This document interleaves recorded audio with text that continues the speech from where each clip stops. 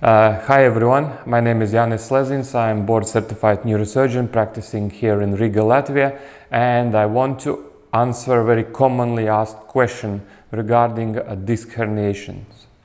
So it's generally known that disc herniations can reabsorb, and the fact that they can reabsorb also means that there are situations when they don't reabsorb.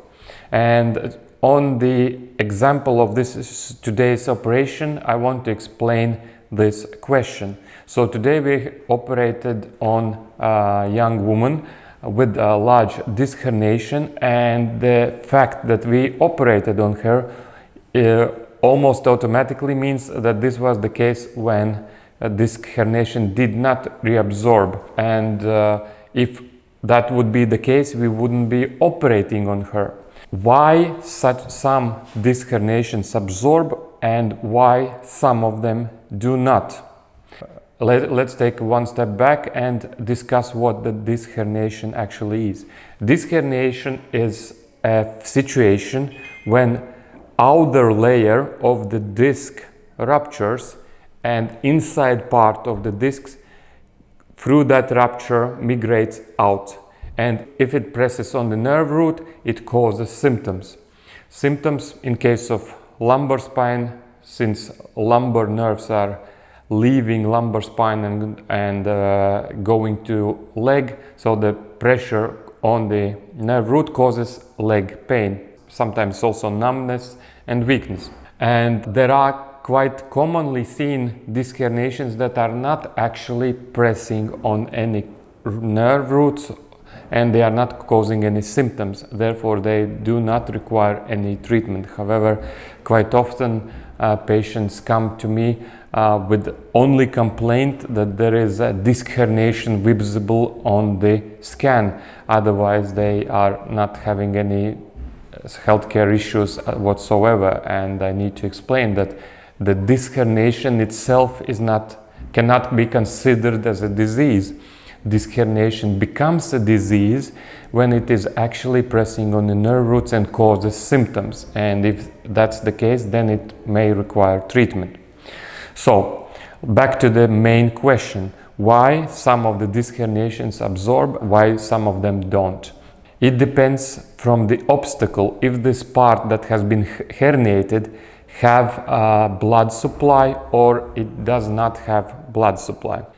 By meaning blood supply, I mean blood vessel that is carrying blood to the tissue, and by carrying blood it also carries oxygen and nutrients which feed the cells in the disc herniation. So if there is some blood vessel that has stayed with the disc herniation, it will provide nutrients and oxygen, and this kind of disc herniation likely will not reabsorb, and vice versa. If this herniation has not any blood supply, these cells which are inside the disc herniation will die of hunger, let's say, because they will not receive any nutrients and oxygen, and they will die and reabsorb. Actually, disc herniation, reabsorbal of disc herniation is nothing else than death of the tissue, of the cells which are inside the disc herniation, and reabsorption of these cells.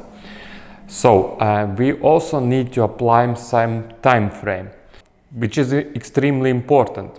In what time disc herniation should reabsorb? Sometimes patients come to me after 1 year, they are already 1 year with the symptoms, 1 year feeling pain, and they ask me, maybe disc herniation will reabsorb. Of course, obviously that is not the situation, because it is known that disc herniation should reabsorb within 6 to 8 weeks from initiating of the symptoms. So it's very important to understand how long patient has symptoms.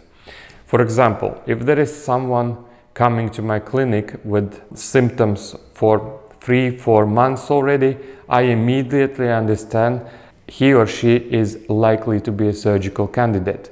And vice versa, if there is someone in my clinic and saying, "Oh, doctor, I am having symptoms only for a week," I already immediately understand that we have 5 to 7 more weeks to give time for reabsorption to happen. And from the statistics, we know that it happens in 60 to 70% of the cases. So, as a summary, disc herniations can reabsorb.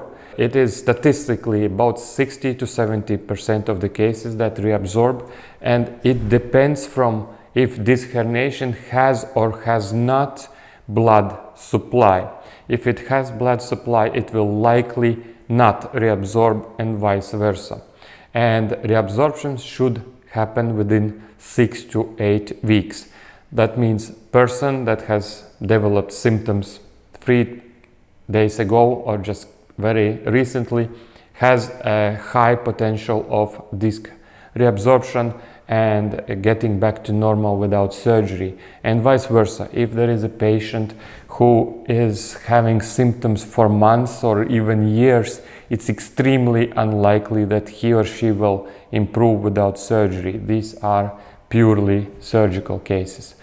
Thank you for your attention. My name is Janis Slezins. I'm board-certified neurosurgeon practicing in Riga, Latvia. Please hit the like and subscribe to our channel. Here we discuss many questions around neurosurgery and spinal surgery, and we try to answer questions and address issues that are raised by our patients.